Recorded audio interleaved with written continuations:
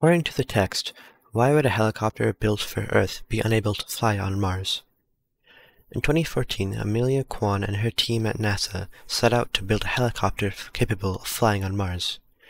Because Mars' atmosphere is only 1% as dense as Earth's, the air of Mars would not provide enough resistance to the rotating blades of a standard helicopter for the aircraft to stay aloft.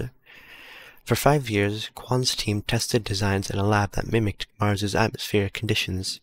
The craft the team ultimately designed can fly on Mars because its blades are longer and rotate faster than those of a helicopter of the same size built for Earth. So here the text highlights how, because Mars' atmosphere is only 1% as dense as Earth's, the air of Mars would not provide enough resistance. So this means that the helicopter built on Earth would be unable to fly on Mars because of Mars' atmospheric conditions. So option A says, because Mars and Earth have different atmospheric conditions. So this seems to be the correct answer because this directly is seen in the text, where it says that Mars' atmosphere is only 1% as dense as Earth's. So the air of Mars would not provide enough resistance for a standard helicopter's rotating blades. So A seems to be the correct answer. B. Because the blades of the helicopters built for Earth are too large to work on Mars.